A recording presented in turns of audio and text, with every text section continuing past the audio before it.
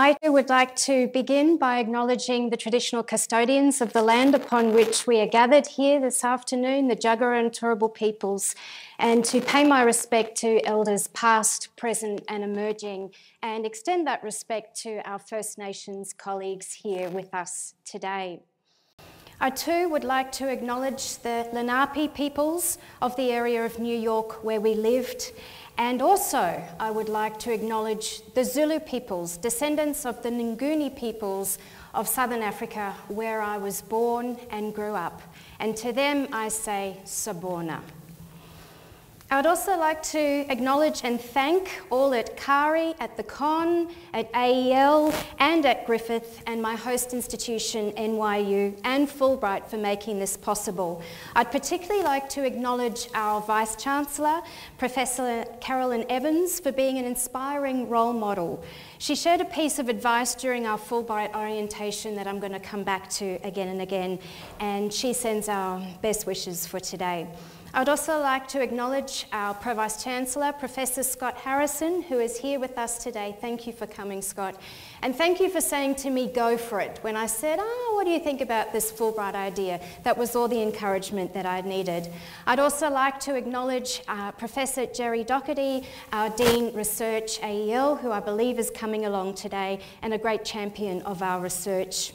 I'd like to acknowledge Professor Vanessa Tomlinson, Director of CARI, for her inspiring and fearless leadership and constant support. Also, I'd love to acknowledge Professor Bernard Lansky and members of the Con Executive and staff here for backing me on this audacious adventure and also welcoming me home so beautifully.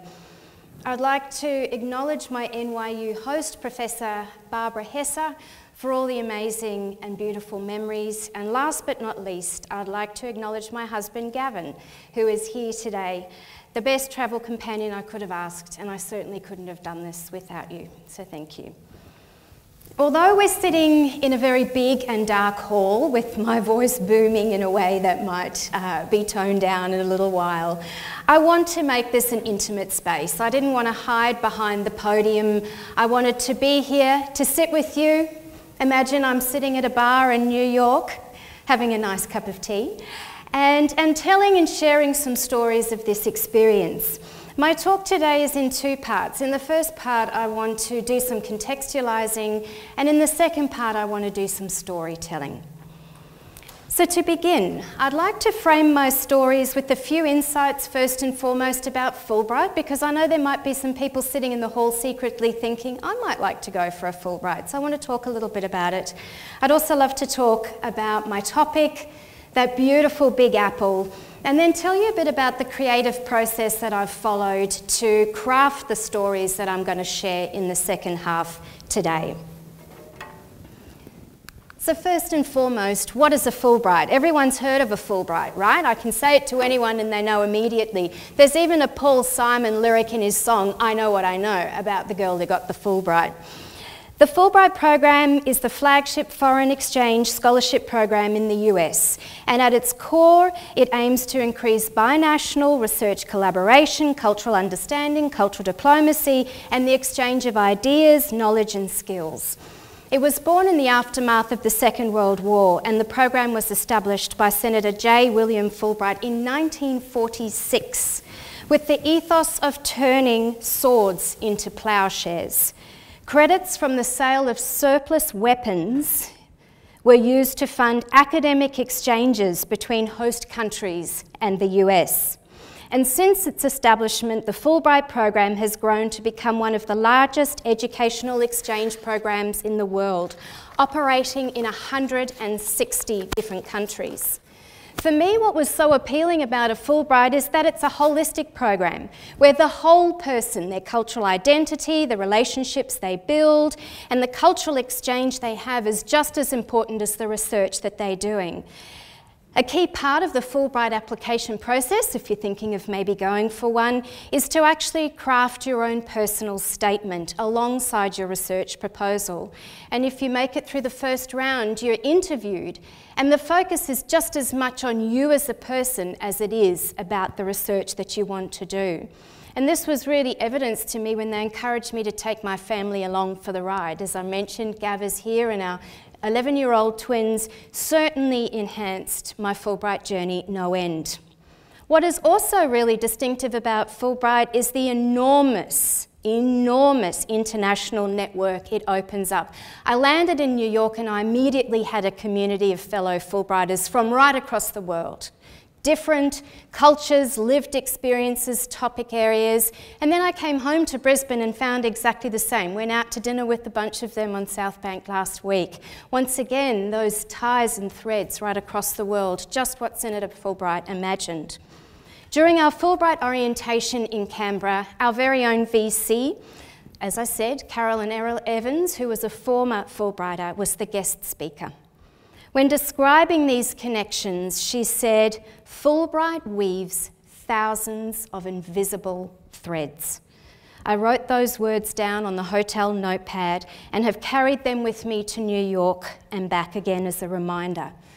I love weaving, quilting and fabric analogies and the processes that they conjure up as we work through them as creative metaphors. If it weren't for fabric, I wouldn't be here today, as it was my dad's job as the manager for a design studio for a fabric company that actually brought us to Australia.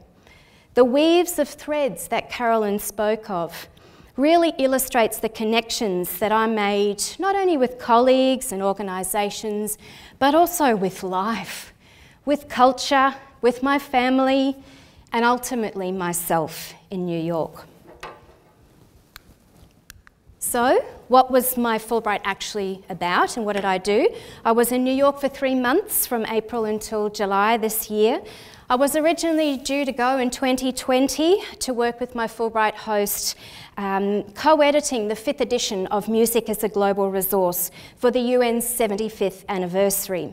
But instead, due to COVID, Barbara and I worked on the compendium virtually with the help of a team from NYU and the con here, and we launched it online. Not quite the same as previous years where they'd launched it at the UN. It still hurts. The compendium brings together insights from 109 projects in 54 countries, harnessing music to address a range of cultural, social, economic, educational and environmental issues.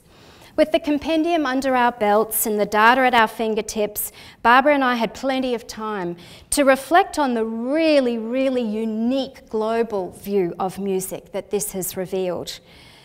She's on screen right now. Geez, I learned a lot from her. She's not only a leading music therapist and an amazing trailblazer in her field, a faculty member of 48 years at NYU. She has seen and done everything. But also an experienced champion of music across so many diverse contexts, including the UN for decades. My Fulbright also presented an opportunity to enrich my current research, as Vanessa mentioned, which is examining how music can play a role in addressing issues of social injustice and social inequity and bringing about positive social change in communities.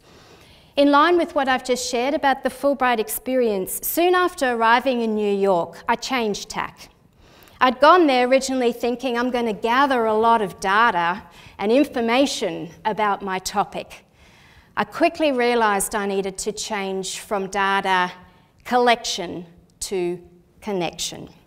So rather than fronting up to musicians and organisations to extract ideas about my topic, I decided to focus more on building relationships, establishing solid foundations that would last much, much longer than a one-time yarn. It gives me the excuse to go back again. This led me to meeting many leading musicians and arts organisations. You can see some of them on screen. Carnegie Hall's Weill Music Institute, I immediately hit it off with. Their social impact team was phenomenal to talk to, and I had the great experience of going to their Lullaby Project celebration context, which gave me goosebumps as a mum of twins the whole time. I got to meet people from Music on the Inside, a program set up by none other than Wynton Marsalis with Alina Bloomgarden, who was the person that actually brought jazz to the Lincoln Centre, and look at the way in which they're working with incarcerated individuals in the jazz context. I loved meeting with colleagues from Arts for Art, which is an organisation that's got social justice aims but works within the free jazz context. So before meeting them, Gav had to give me a quick lecture on free jazz so I could actually discuss a few things with them. Positive Exposure was another amazing NGO that's using photography as a way of changing the way we think about disability. And I loved meeting with colleagues from the Centre for Artistic Activism who are making a real change in the area of voting and rights at the moment through the arts. I attended their concerts, their events, and had many conversations with them about how they're using the arts to address a raft of pressing social issues. I also had the great pleasure of exchanging ideas around social justice-oriented practice, research, evaluation and impact with colleagues at a range of institutions. Many of them you all know, some of you even studied there. I talked a lot with colleagues from NYU, but also from the Manhattan School of Music. Steve Newcomb is still very famous there. Boston University, the National Guild of Community Arts Education. I went to DC for the Americans for the Arts National Convention, and I also got to enjoy spending time with colleagues from the Global Leadership Program, where I'm a faculty member. It's an executive program for musicians who are working in social entrepreneurial ways and trying to change the world. And then I spent a bit of time at the UN. I got to share research through keynote presentations, workshops, seminars. I gave a class at NYU, which was nice, but also importantly, aimed to do some volunteering with social purpose organisations that really helped me not only talk the talk, but walk the walk.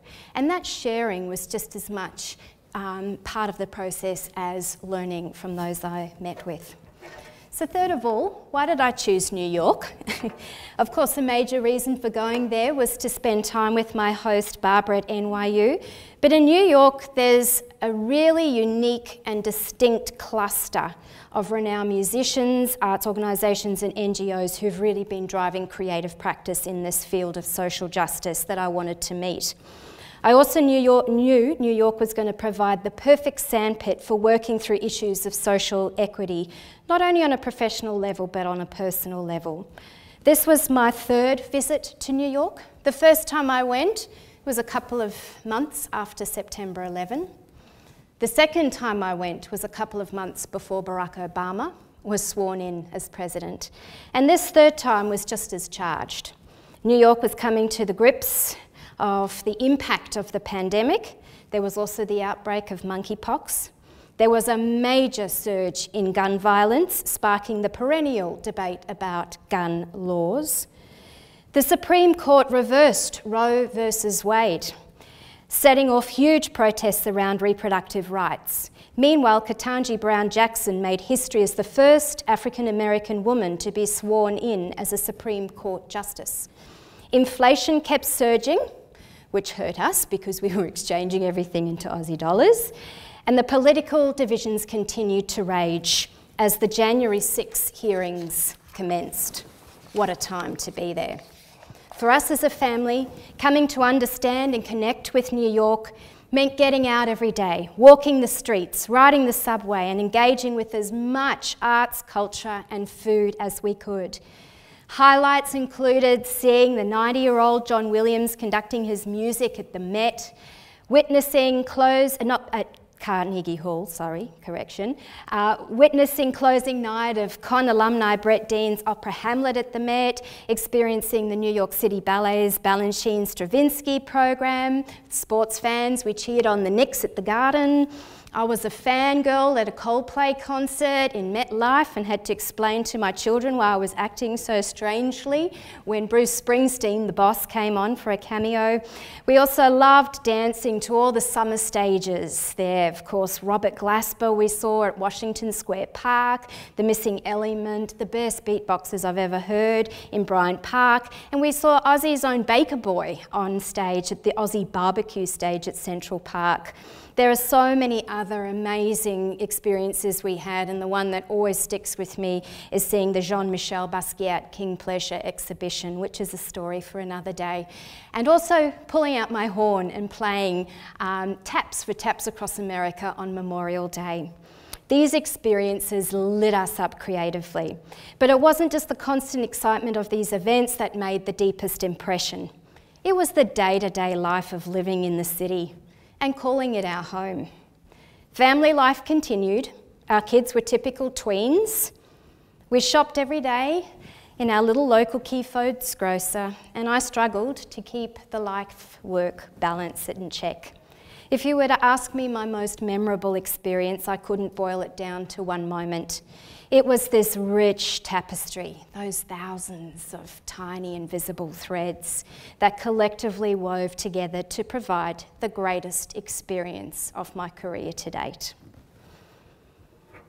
And in this last frame, before I start telling my stories, I'd just like to say a few words about the autoethnographic insights I'm about to share.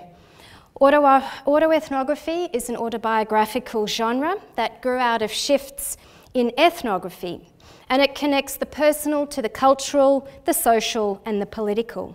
Today, I have 3 autoethnographic stories I'd like to share with you, and these have been crafted from journals which I wrote in New York. I followed an autoethnographic process of working these raw journals into a broader context that attempts to weave threads between my personal experiences and the broader social cultural insights they reveal. This process is described by my colleague and collaborator Carolyn Ellis when she explains back and forth autoethnographer's gaze, first through an ethnographic wide-angle lens focusing outward on the social and cultural aspects of their personal experiences, and then they zoom inward, experiencing a vulnerable self that is moved by and may move through, refract and resist cultural interpretations. What has emerged from this process of zooming in and out, an inherently creative process, are 3 tales of knowing, being and doing. Having drawn inspiration from First Nations scholar Karen Martin's work on ways of knowing, being and doing for many, many years, it was in this zooming back and looking at what happened and trying to take stock of it all that this framework started to emerge. It's an ongoing process that I'm only really at the start of. I've only been back for 6 weeks. The stories I'm sharing haven't had the benefit of time for deep processing, meaning-making, editing and polishing. There's no slick song and tap dance beautifully packaged up like we've seen in the Con Theatre for 42nd Street over the past couple of weeks. Instead, you have my raw stories still in the making. And the first relates to ways of knowing. As I sit on the steps of the famed Tenement Museum, a strange cocktail of curiosity, compassion and familiarity settles within me. I imagine the footsteps of countless migrant families traipsing up and down these wrought iron stairs, and immediately feel an affinity for the complex emotions they must have felt coming and going from their tiny apartments each day, living a life they could never have imagined before they left. Not yet fully belonging to this city, yet not belonging to their homelands either. Culturally separated from where they come from, yet culturally nourished by the small yet significant practices they do each day to try and remind themselves of who they really are. The songs they sing, the little games they play, the language shows on the radio, and the food, all that yummy food they cook. Many undocumented, working in exploitive conditions at the mercy of their fears. Inequities and injustices abound as they break their backs to remain above the poverty line. So many threads severed on one end, yet threaded into a new weave on the other. A new weave that embraces them for their usefulness, yet doesn't fully see them for who they are. New York's migrant heritage is utterly inescapable. It's so explicitly written at large on the city's tenement buildings, cultural experiences, food offerings, stories, legends, but also in the city's underbelly and its history. This cacophony of cultures seems to overshadow the quiet presence of First Nations voices. They hear, I know they hear, but they're only visible and present to others in unusual places like health ads on the subway and defiant graffiti art acknowledging their presence. Because such a large part of this population is riddled with transience and displacement, questions of belonging are forever present, not just culturally, but socially, economically, and politically. With the intersection of these things, belonging always feels like a liminal space that can only be momentarily grasped. I feel the presence of it on those tenement steps, but as I walk a few blocks to the F subway line on the Lower East Side, it's gone, disappeared. Weeks after that tenement visit, one evening this all comes into stark reality for me in the most foreign of places. I've managed to get an invitation to the Fulbright Awards dinner run by an NGO set up to support Fulbrighters in New York called One to World. This is an event designed to bring the who's who of New York to a gala event at the Plaza with the purpose of raising lots of money. As I step into my new dress, I'm feeling a sense of trepidation. I do not feel like I belong in places like the Plaza. It takes every strength in me to pull myself into that Uber and walk into that ballroom of 400 people, not knowing a single soul. One of the speakers is Morgan Radford, a famous NBC News anchor. The clinking of entree plates settles to a quiet hum as she takes the stage. She did her Fulbright in Durban, my hometown. She greets us with the Zulu word I greeted you with today, Sabona. As she says the word, my world stops. I heard this word growing up most days, but I haven't heard it uttered since I left. More than words of politeness, Sabona carries the importance of recognising the worth and dignity in each person. It means, I see you.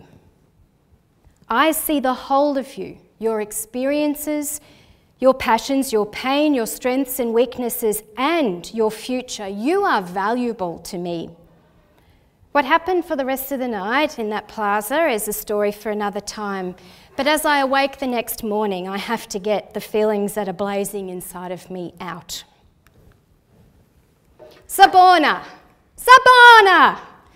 The Zulu greeting, the welcome from where I am from. It means, I see you, but do you see me? Appropriation, I'm sure you're thinking. How does a white girl excuse using that word? The language of the people her people sought to oppress. Well, that's what my critical voice is saying.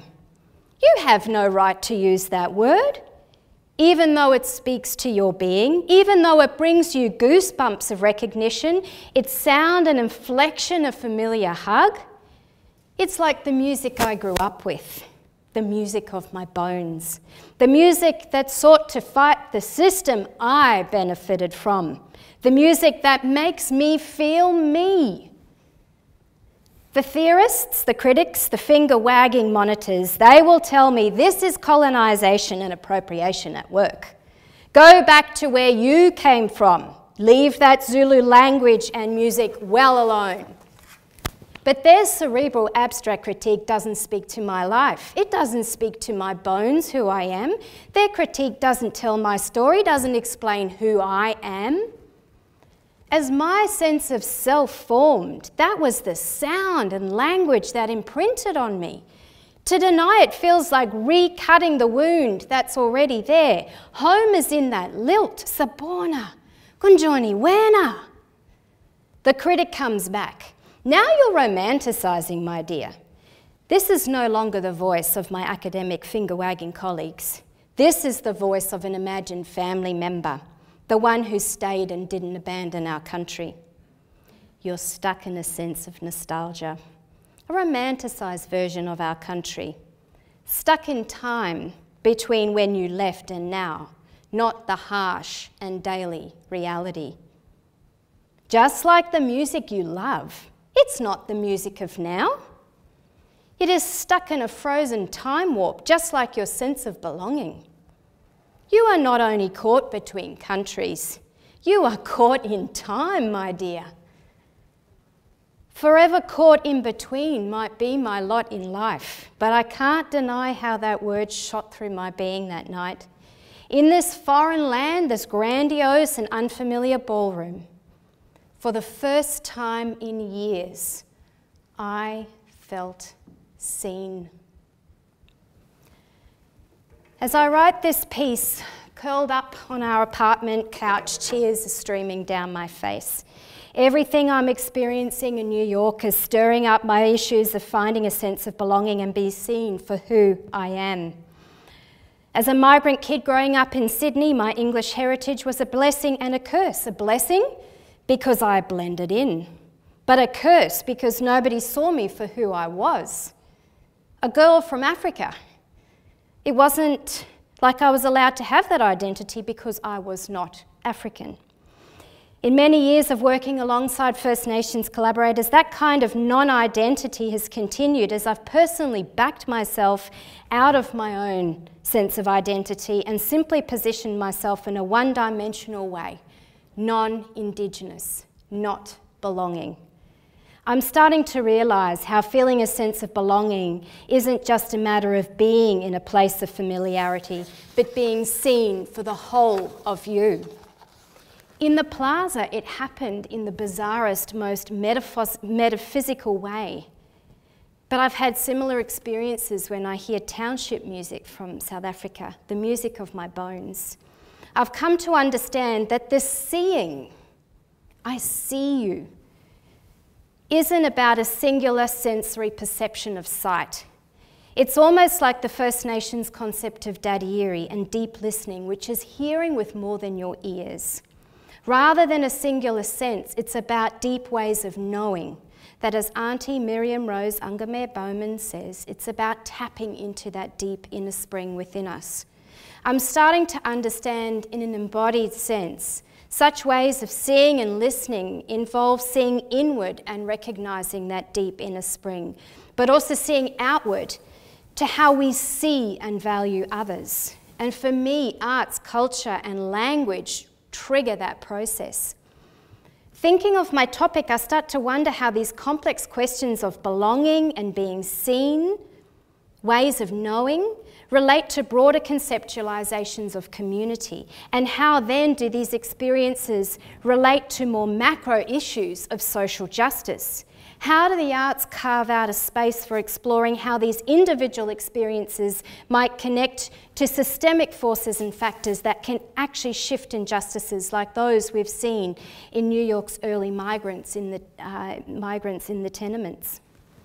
These questions keep swirling around in my head as we visit the Ford Foundation's Centre for Social Justice a couple of weeks later, and we come to see the Everything Slackens in a Wreck exhibition. It's a modestly small but powerful exhibition of new works that reflect on Asian migration to the Americas in the 19th century. It tells the story of over 500,000 indentured workers who were taken to plantations as replacement labour following the abolition of slavery.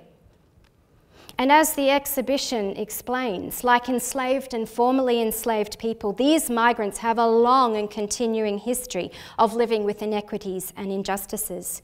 I find the work striking for the space it opens up to consider the way migrants have been seen here in the US, not only individually but on a social level. As I contemplate the works, and you see my photograph of one on screen, and sit quietly watching a video of the artists describing their creative processes, I can see how their art not only allows us to see and hear their truths about these injustices, but tells us who they are and allows us to see the whole of them, their experiences, their passions, their pain, their strengths and weaknesses, and their future. As I sit here now, and look back on all of our experiences in the city. It isn't just in the silent rooms of an art gallery, hidden from street view, that we saw this. In New York, we experienced a constant public showing, rehearsing, and sharing of cultural identities, and a public thinking through how these have shaped and been shaped by American culture. A memorable experience was when we joined thousands of New Yorkers in celebrating the inaugural Japan parade for Japan Day down Central Park West. 80 community groups marched in a colourful display of Japanese culture in America, with singing, dancing, taiko, gagaku, kendo, karate and marching bands celebrating 150 years of Japan-US relations, and it was really widely covered on the news. Here in the city, thousands of people gathered for Manhattan's first ever Japanese parade. CBS 2's Thalia Perez has more from the festive route on the Upper West Side.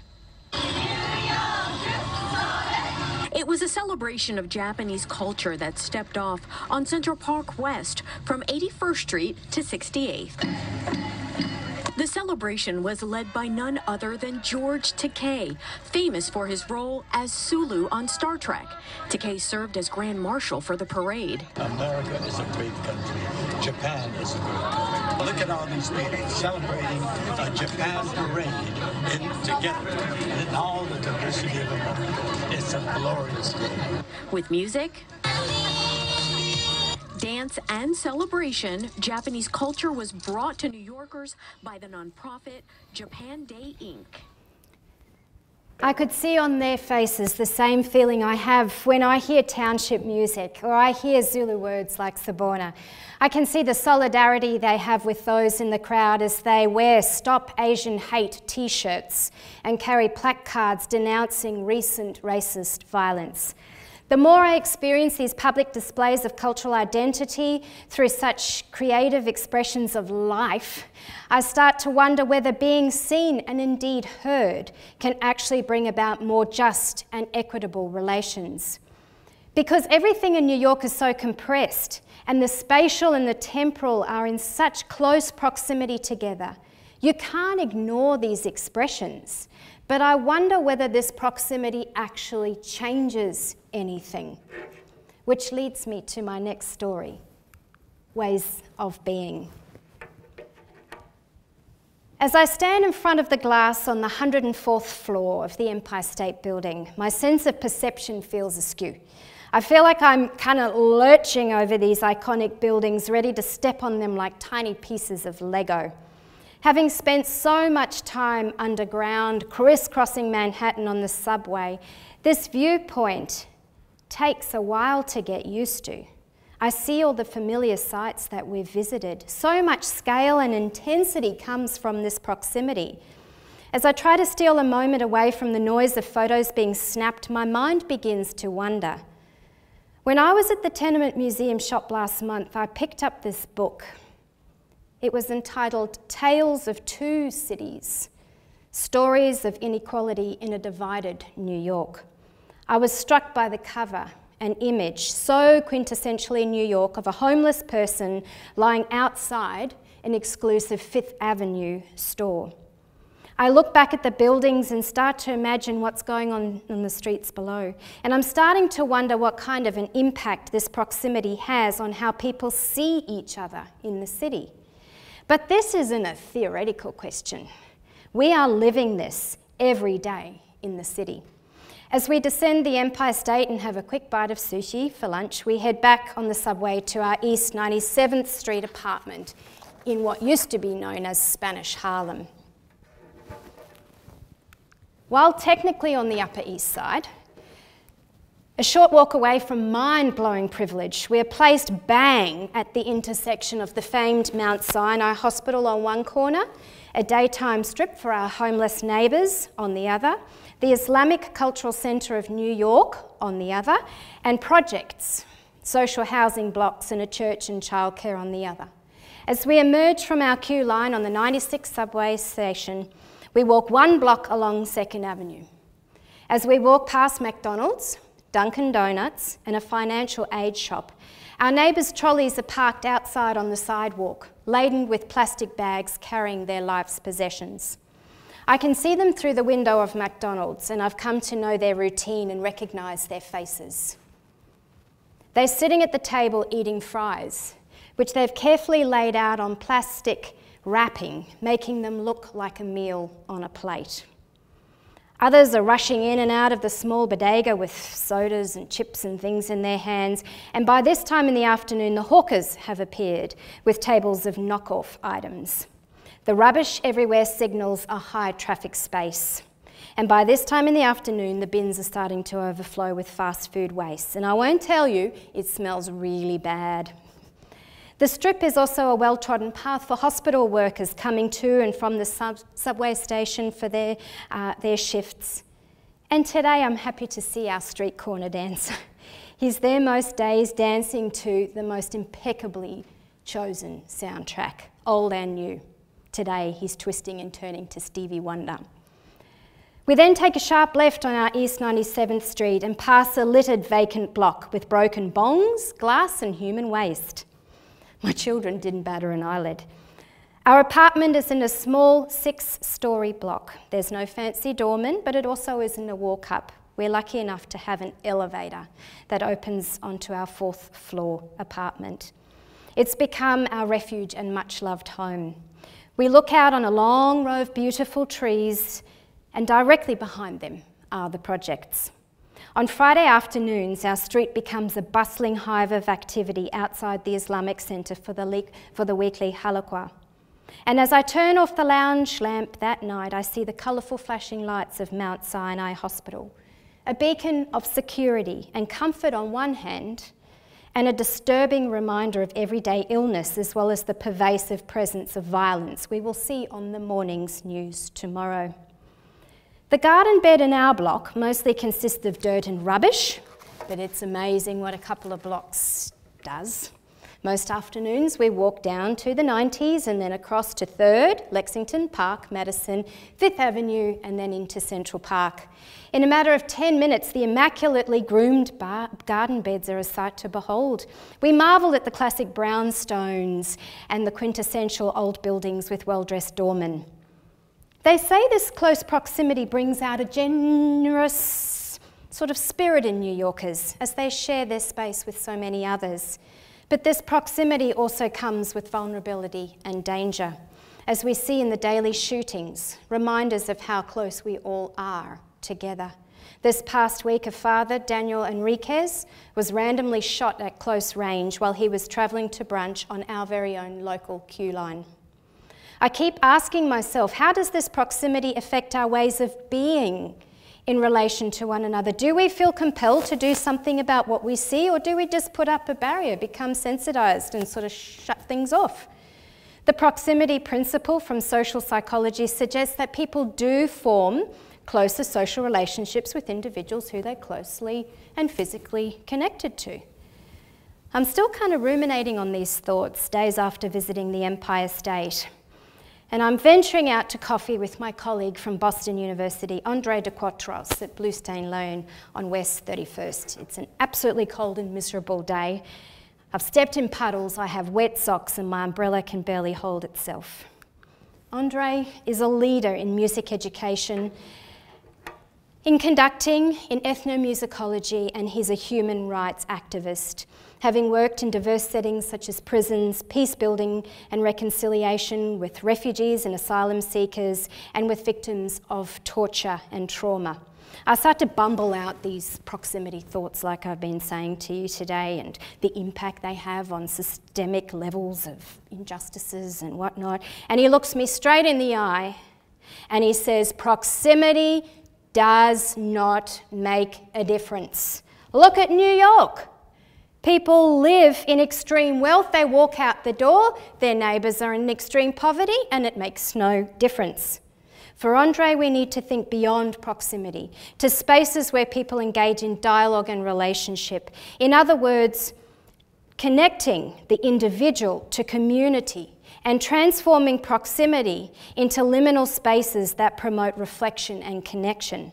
A few days prior, I experienced what he met during an online session that he hosted for the Race, Prison, Justice Arts project he's been running for many years for incarcerated artists.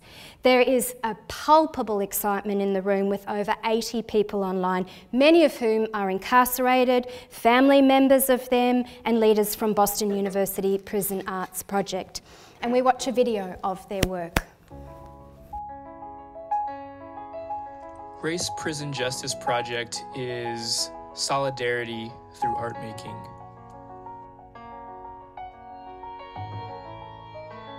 Race Prison Justice Project is love. It is empathy, and it is empathy through art, a key ingredient to humanize us all.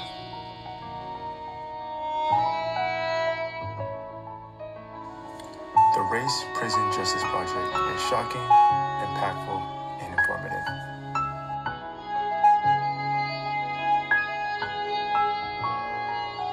Race, prison, justice, arts is democracy, endurance, love.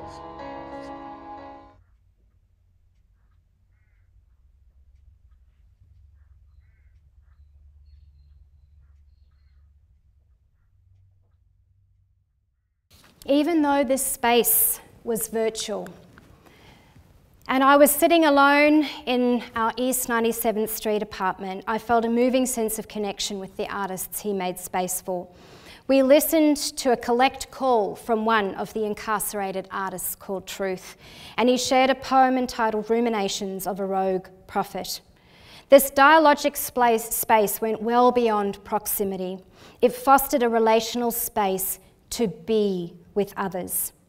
As I kept stewing on this thought of moving beyond proximity to a dialogic space, I had the opportunity to visit the United Nations the following week. After pursuing a series of connections, and how I learnt to network in New York is a story for another day, I'm having lunch with the staffer of 30 years, Predrag Vasic, who conducts the United Nations Staff Recreational Council Orchestra. As we sit in the UN staff canteen overlooking the Hudson River, he tells me of the ensemble of musicians who work at the UN. Through music, they seek to promote peace, friendship, and cooperation among nations. And at any given time, they have around 30 different countries and 17 different UN departments represented, as well as diplomatic missions with some extremely high-ranking officials. I am staggered by this thought. Yet in spite of this close proximity, with so many staffers playing music, with the building being activated musically each week, as well as all of the artworks on the walls, the arts and music are not part of the core business of the UN and do not penetrate the discussions around social and economic development. When I ask Predrag about this, he explains that it's because there are no formal mechanisms for music and the arts to be included in core business. It might be championed by an enthusiastic minister, but that's as far as it goes. Barbara has so many similar stories from her experiences bringing music to the UN. In thinking about my topic of how music can address social inequities and injustices, that brings home the point that we need to also be keeping our eyes on these more structural, systemic levels, as well as the individual and community levels where we're so commonly focused. The marginalisation of the arts in the UN just shows the issues we have to grapple with in achieving this. As I leave the UN and look back at this iconic building, its flags flapping in the wind, I keep thinking about these dialogic spaces Andre and I spoke about, and the way Truth's work opened up the space to speak to systems of power, spaces to be with others, to play with, rehearse, engage, build community and dialogue about more equitable relations, spaces to re-story lives, open up pathways to different futures, to listen to and be heard by others, including decision makers who pull the policy strings. And this leads me to my last story. Ways of doing. As I enter Irving Farm coffee shop down in the village, I'm looking for a face that matches the photo I've seen of NYU Professor Steve Duncombe online. The large open cafe is buzzing with NYU students, some in intense conversation over iced teas, others sipping coffee while they stare at their laptops. Every time I do this, it feels like a blind date, these meetings with strangers I know well from their work but have never met before. I can't find anyone who looks like him, so I perch on a stool just to the right of the entrance, and an email pops up on my phone. I am sitting outside Irving on the sidewalk. So I head outside and Steve greets me with this really warm and wide smile. He already has an iced tea, so I quickly grab one for myself. We don't waste any time and jump into discussing our shared interests in social justice work, what he calls artistic activism. He has a long history of practice and research in this space, having co-founded the Centre for Artistic Activism, and he's currently writing a book that outlines a macro theory of change for artistic activism that builds on classic activism theories of change which traditionally either work on material change, the doing, or the idealist change, which is the thinking. He's adding a middle plane that is activated by the arts, and that's the emotional connection that activates both the ways of knowing and doing, the affect and the effect. When I describe my research to Steve, he raises his eyebrows and smiles a wicked smile. So you're actually talking about change. You realise that's a lot harder to research, don't you? He immediately identifies, I'm not just looking at how music and the arts can lead to outcomes like individual self-determination, community building, social cohesion, like so many others have. I'm looking at how these outcomes might flow up to a systemic level and actually bring about a more equitable world. For him, it's all about the intent and how as artists we know if we've achieved this. He concedes that at the end of the day, there will always be a bit of a black box around what we do. It's not possible to be explicit about everything, but he believes that as artistic activists, we can still sharpen the questions we ask around our intentions, and in the doing, how we know if it has worked. There is so much I still want to explore, but our chat is cut short thanks to dark looming clouds above us and a gusty wind that is blowing all the leaves and debris down Thompson Street towards Bleecker Street. We say a hasty farewell, grabbing our umbrellas, and as I briskly walk to the subway and think to myself, that hour with him was worth flying halfway across the world for. New York keeps gifting us these moments. So many tiny threads are being threaded throughout these experiences. And a few days later, Steve's ideas about intention in artistic activism ring in my head as we enter the SVA Theatre on West 23rd for the Tribeca Film Festival. It's unallocated seating, so we make a beeline for the front, hoping Caitlin and Claire might be able to kind of see over the high seats. Tonight, Robert De Niro is presenting rap artist Common with the Harry Belafonte Voices for Social Justice Award. An Academy Award, Emmy and Grammy Award winning artist, Common has been deeply engaged in social justice and advocacy work around mass incarceration, mental health and voting. And he's being interviewed by New York Times columnist Charles Blow. We watch a film about his work, and then Common and Charles start engaging in this relaxed kind of banter about growing up and his early influences and music. He tells the story of digging deep, when he realised he'd been labelled a conscious rapper and an activist, but he kind of felt like these were just labels. If you're not familiar with the term conscious rap, it's a subgenre of hip-hop that tries to challenge dominant systems and critically raise awareness about social issues. Common confesses he hadn't really deeply reflected on his intentions in a way that was fitting of that title. He tells the story of the sacrifices Harry Belafonte and Sidney Poitier were willing to make, how they were willing to put their lives on the line for what they did to fight for justice and freedom, and how a colleague of his then asked him the question, "What are you willing to die for? What are you willing to put it on the line for?" Common's answer was complex and simple at the same time. It was, my people. Today was Represent Justice Presents Common Concert. here at CRC. A lot of this movement is to show the world the narrative of what it looks like for incarceration and to show the world that there are human beings inside of here. All right, we're here at CRC Norco. All the ARC, Anti-Recidivism Coalition crew members were here. I believe justice should mean giving you a chance to right your wrong. You had Mike was here, a muralist. We are creating a mural and experiencing it through them, you know what I mean? Like, their excitement is just being able to be creative, you know what I mean? Which is contagious. This concert made them feel complete and whole, and that's what they're gonna talk about. Man, I served 22 years, man, and I represent justice. I represent justice. I represent justice. I represent justice. If you believe in freedom, put your fists up. It's time to go home.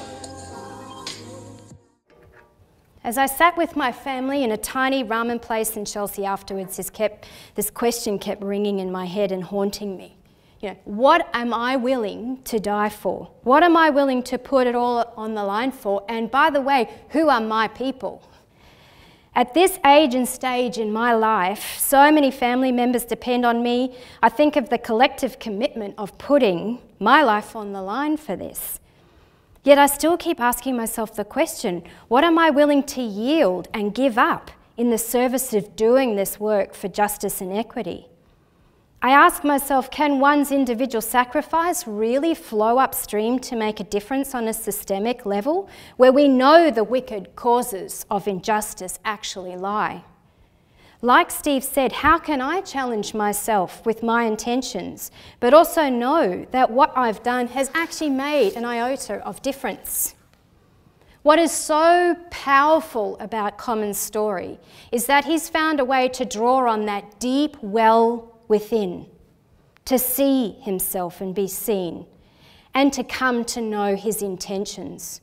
Through hard work and reflection, he's creating that dialogue and dialogic space to be with others so that they might be seen too.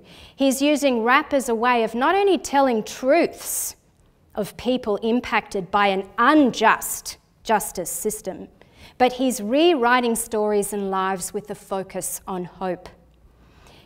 But he also understands that the racial inequities and social injustices he's seeking to address are operating on the systemic level. And through his NGOs, he's working hand in hand with politicians, with policymakers, with decision makers, with community leaders to address these macro issues.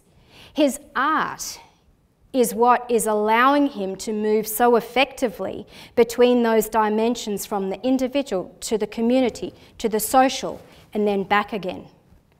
This resonates so strongly with how I've tried to work in community settings over the past 20 years. But this Fulbright experience and my time in New York is challenging me, you got to go further. To visit that deep well within and not only see my own cultural identity, but to be honest, also my family stories of trauma and dislocation.